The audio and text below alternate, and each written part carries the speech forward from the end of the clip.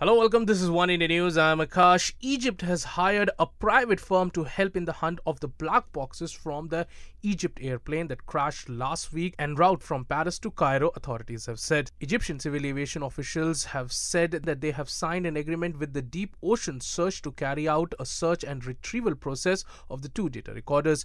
EgyptAir flight MS-804 crashed in the Mediterranean last Thursday with 66 people on board, including 30 Egyptians and 15 French nationals. Egyptian and French aviation authorities have said that it is too soon to determine what caused the disaster, although a terror attack on the Airbus A320 has not been ruled out.